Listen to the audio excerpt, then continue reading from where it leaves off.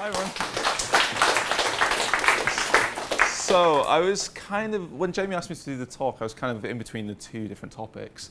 One was why Ember sucks for beginners. And the second one was the PEEP stack, so talking about Phoenix and Elixir together. And I kind of went between the two for a while, and I decided on this one, so I hope it's all okay.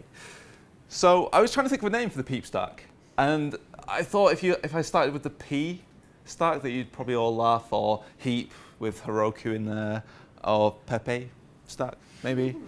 But some guy called Justin on the internet already named it for me, so I didn't really need to bother. I just kind of followed his article on Medium, and he'd already written it for me. So if you don't know already, the PEEP stack is Phoenix, Elixir, Ember, and Postgres. Is anyone using Phoenix or Elixir? Oh, a few, okay. I've been using it for about 4 or 5 weeks, so I'm not an expert on this, but I thought I'd present what I've kind of been learning. So I'm going to talk about how I started my startup. And to begin with, it didn't use 3 of the 4 of these. It was actually something that is very common. So if I'd kept using this stack, I would probably not be here tonight. I'd probably be at Backbone London, not Ember London.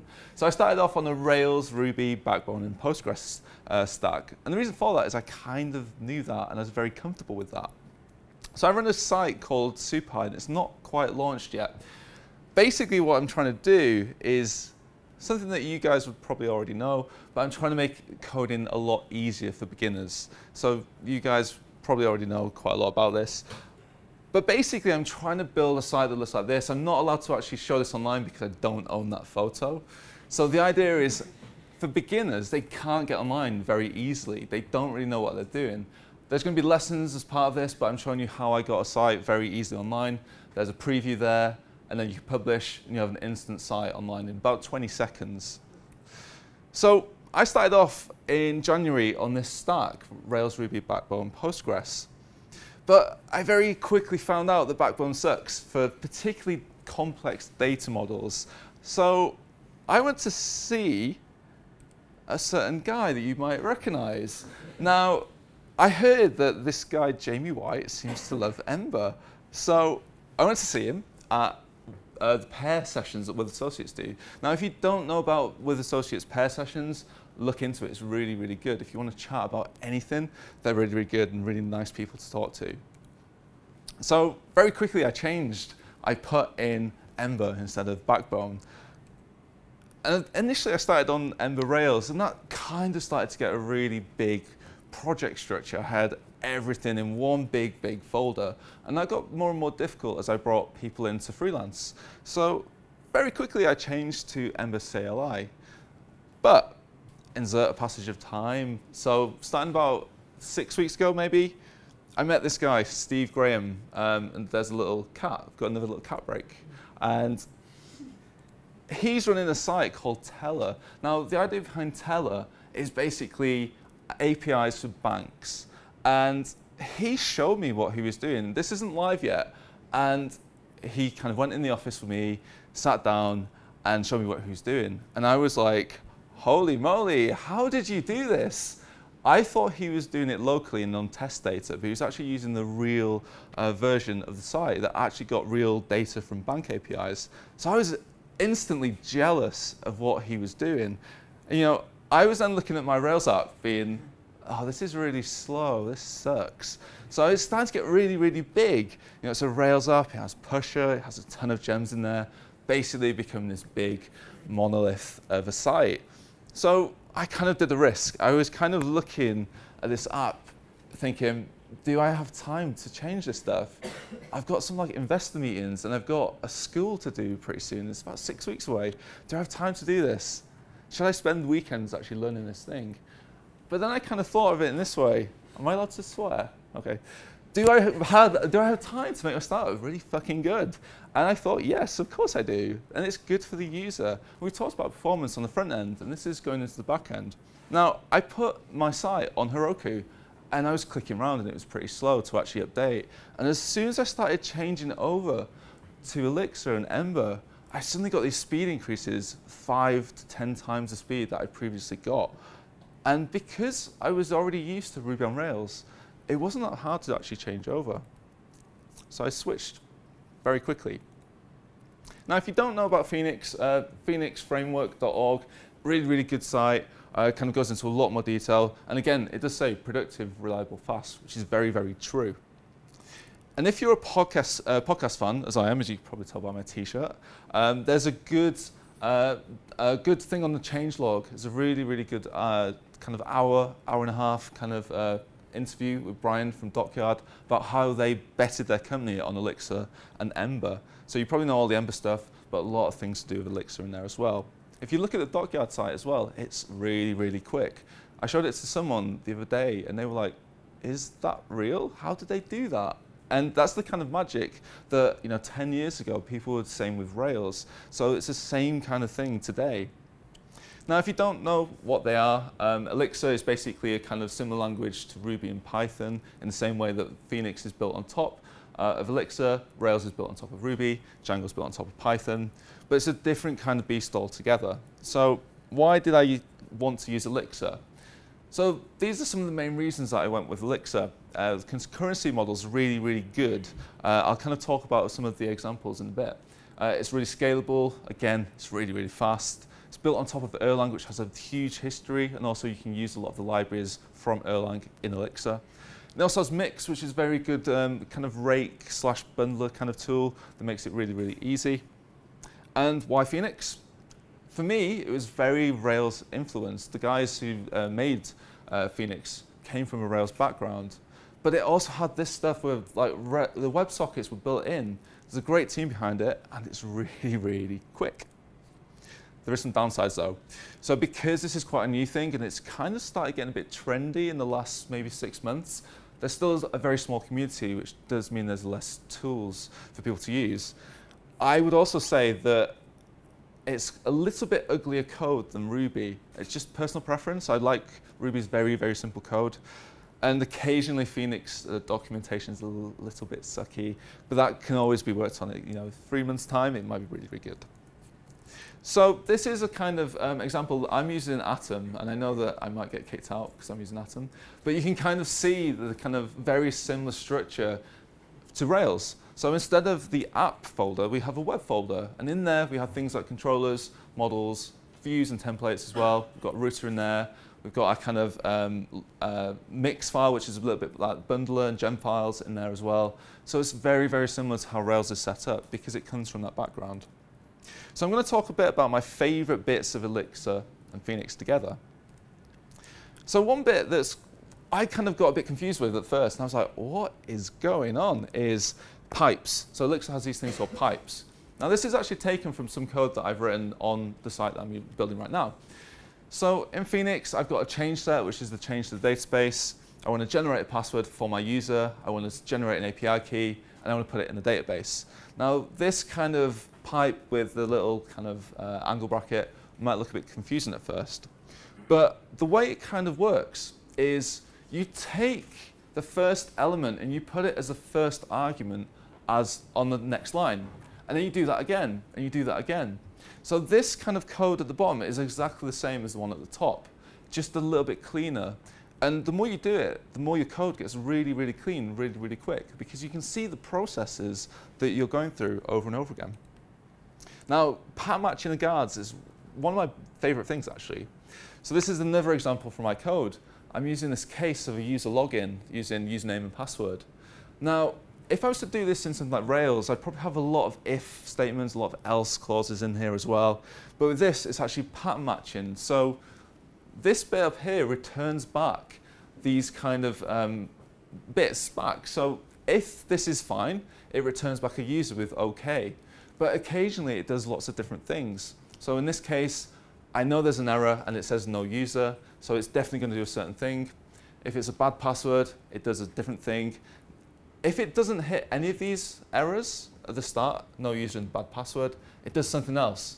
But that's a variable that I can pass through and deal with in a different way.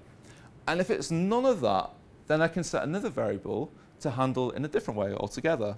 So it's really useful for testing as well, because you can put a lot of different things in it, see if it works, see if it doesn't fail in different ways. It also has you can use the same function and again, but use these things called guards. Now, this bit over here is the guard.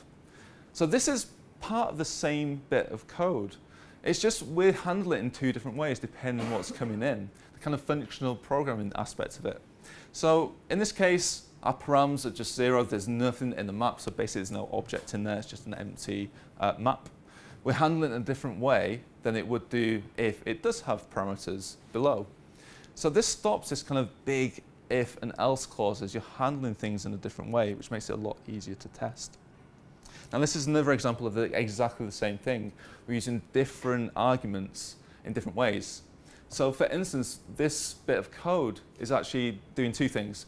It's finding the project and the file name to serve back to the user.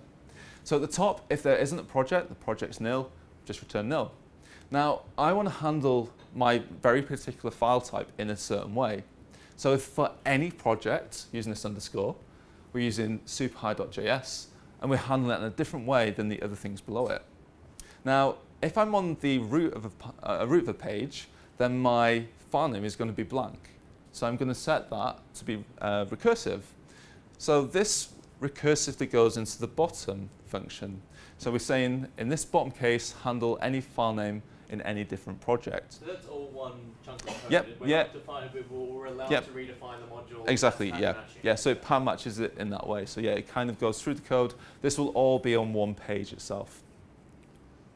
We also have channels which are built directly into Phoenix. So this is an example that I made of a Slack group. So we're going to join a particular channel on Slack, and it's going to return back to our front end saying OK. And then whenever we want to push a message back and forth, we can say, this is our kind of message that we're sending back. Here's our body that's going in, and this is a socket that it deals with. And we can then pass it, we can broadcast it back to our front end. And if you can do this at any point in any controller, or even models as well, you just set on your endpoint a broadcast saying the topic, the event, and the message that you want to send back to your users. It's also particularly easy to deploy to Heroku. Now, it's not a default. You have to set it as a build pack, but it's very easy. There's very good instructions on there. And it's actually, you just add a build pack, you deploy, and it's on Heroku. So when I was saying earlier that I needed it for a deadline, the reason why I was doing this school called Super High School, basically I was giving out free coding lessons to 15 people. And this started last night. So there's me teaching 15 people on SuperHigh. I needed it to be ready. And one thing that one of the students said was, he was kind of dumbfounded, like, how did you do that thing? Now, he's not a developer, he's an illustrator. So he was getting confused, like, how did you do that thing where it was really, really quick? And it goes back to that performance thing that we were talking about earlier. Like, it feels like magic. And in a way, it kind of went back to when I saw Stevie's Teller. I was kind of going like, holy moly. Now, my students have the same envy as I did when I saw Steve's site. So I really think that Phoenix is going to be the next big thing. If you want to build APIs, if you want to build any kind of site, Phoenix is really, really fast. And built on top of Elixir, it's really, really good. So thank you very much. Any questions?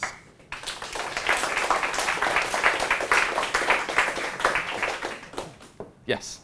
How big was your site and how long did it take to switch? So the API wasn't particularly huge. Most of it's on the front end because it's all kind of user interface and kind of making it simpler.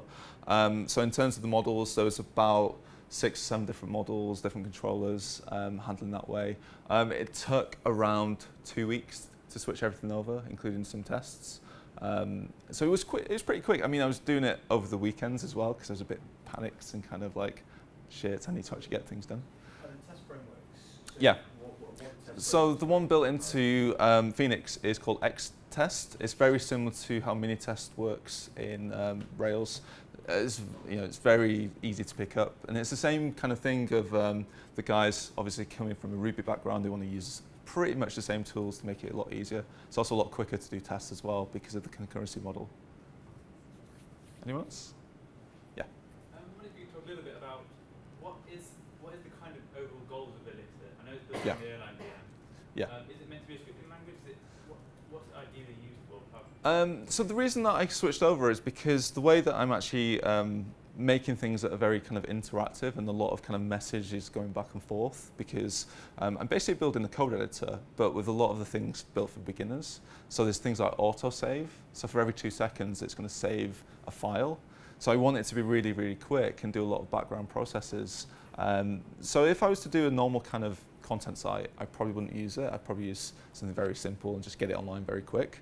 But for something where it's like hard APIs and lots of kind of requests going over and over again, and I only dealt with like 2 dynos on Heroku last night, and it held up perfectly fine. We did image upload, and we had like 15 people at exactly the same time uploading like 10 megabytes of content, and it handled it perfectly well, like no slowdown. People just was like, oh, it's finished already. And I was like, that's right. But it's that kind of speed that people were actually really surprised about. They thought it was doing something that it actually wasn't. It was just the speed of it and the kind of the way that it's written, really.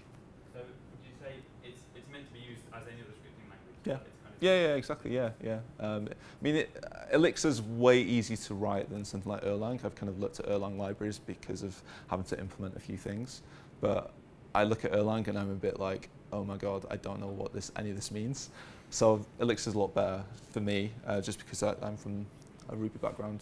I heard an interview with Jose Lee, and he talked about it in terms of almost like a Lisp, where it's built on this kind of powerful macro system, and this idea of treating code as data, and it allows things like Phoenix's router DSL to be built but still compiled to something like utterly on the metal on the VM. So I think it's I don't know if scripting language is necessarily what he was going for. I think friendly language was definitely what he was going for. Yeah. Scripting language is having a heavyweight VM behind it. Some of the pattern matching looks quite Haskell, so I was trying to work out where. Yeah, I mean, it's a lot easier to see like the flow from the start and the end from where your data is coming from. There's none of the kind of Rails magic that goes on and things disappear and come back. So I've always found it a little bit kind of like easy to see what's happening throughout the whole process, from like request to response. Yeah. Rick, did you have to think about any of the threading or process model, or with like, say your Heroku? Yeah. I don't use Heroku, so Okay, say it was a box with 8 cores. Yeah. Would it just use all of them? I don't know enough about it to know. I mean, what I've done at the moment is there's a background task that whenever you upload an image, it just handles it in the background. So it's a very easy thing to just add. Specify threads or processes? Yeah, it basically spawns a task, which is kind of very similar. Yeah, and it's because it's built in. There's no kind of like rescue kind of things or sidekicks. Or so it's a lot easier to just be like, okay, this needs to do this. Off it goes. Can you tweak this, the presentation? Yeah, of course, yeah. I was actually just on that. I was reading a bit about the Erlang virtual machine last night, and from what I gather, and I'm definitely going to get this completely wrong, I think in Erlang processes, they call them, don't map onto operating system threads. So what it does is when Beam boots, it will spawn up a thread for each core, and have them running constantly, and then distributing processes between these operating system threads, but you never see them. You're always dealing with these like very lightweight. I suspect the Erlang processes might be able to even live on a different box, and that's I think you can do distributed code. I know you have a mesh of servers. Yeah. And basically, when you spawn a task, each task has a PID. Yep. And that PID You receive it. is a certain syntax with columns. Yeah. So depending on the first number, you know which machine is running, which node is running. The second number is the machine. The third number is the process. Yeah, you can basically spin it off and then receive it when it's done in the end and kind of handle it that way. Any other questions? Is there an Elixir meetup? I don't know, actually. I'm so new to it that I'm kind of like, I discovered this brand new thing. Yeah, so a couple months ago. Yeah, it's really good though.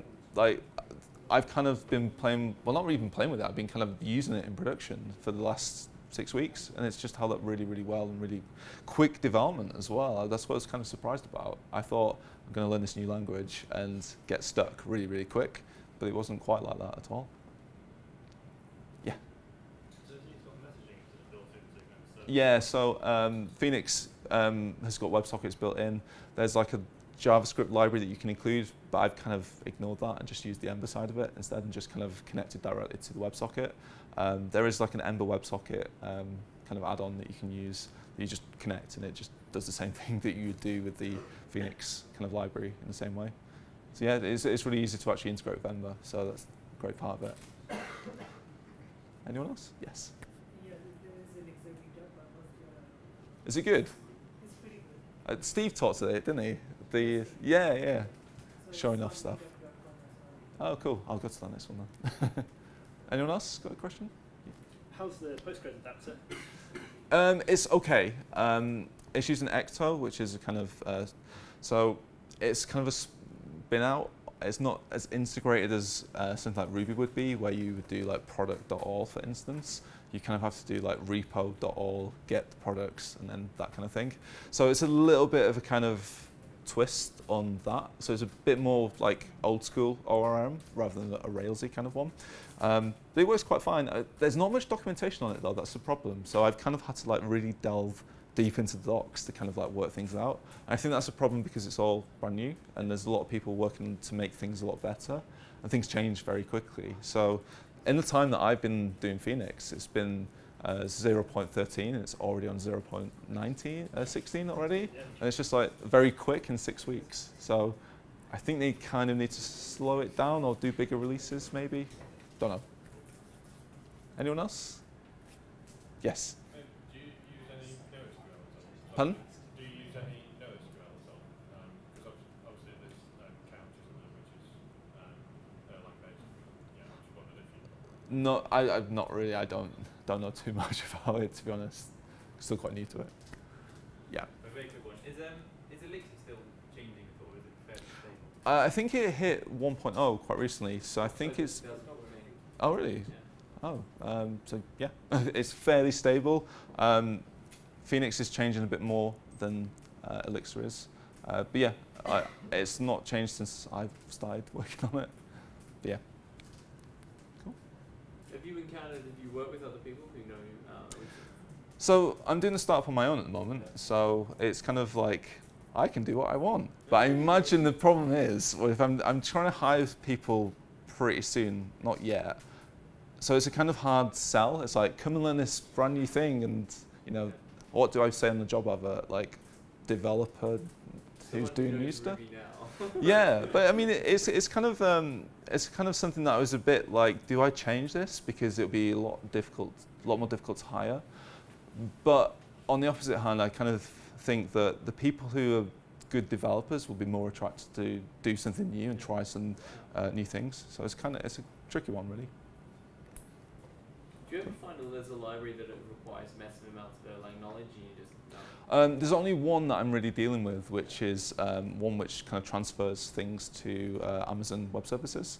And apart from that, it's actually really easy to integrate, to be honest. Like, it's a little bit of a different syntax, and you kind of have to translate things a little bit, but it's generally okay. So I've done it fairly straightforward, and it works. So yeah.